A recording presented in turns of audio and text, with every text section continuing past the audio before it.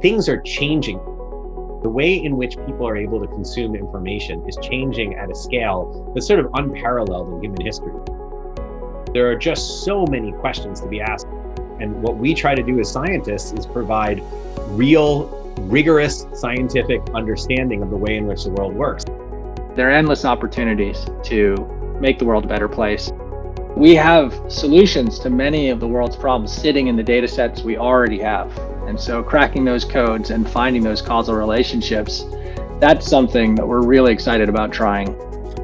NYU has acquired Greene, one of the fastest supercomputers in the world. The computer is connected to the university via the fastest research dedicated network in the United States.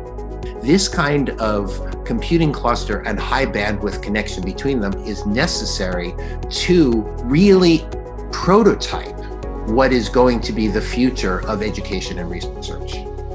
Resources like Greene are fantastic for researchers at NYU who are interested in taking a lot of messy data that's out there in the world and really making sense of it in order to help answer some of the biggest questions that are facing society today, like the environment, climate, detecting cancer, what's going on social media, and there's just endless opportunity for really understanding what some of the root causes and drivers are of some of the biggest things facing us. We're in a world where we now have different economies of scale.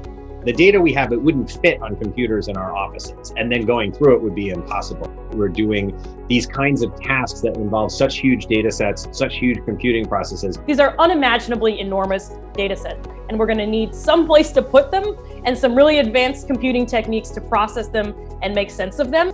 So now all of a sudden, with the new cluster coming on board, it opens up the possibility that we'd have the kind of storage to download huge collections of video or images.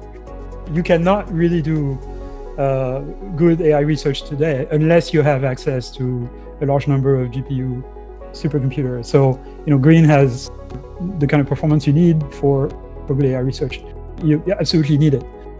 I'm so excited that this is happening now at NYU because it's going to allow our university to attract the best faculty, the best researchers, the top students who are going to make the innovations that ultimately are going to help the world become a better place.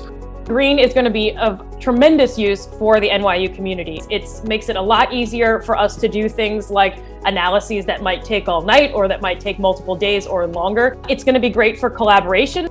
We are able to get students working on the HPC and giving them access to and practice with resources that our most advanced researchers are using. And so the fact that we can give our students who are interested in these questions access to this means they can do cutting edge research about the things they care about most. I really think that NYU's been at the forefront of encouraging us, in addition to enabling a lot of good science, that really amplifies the impact of what we're able to do. There are limitless possibilities for this work to be of massive benefit to the world.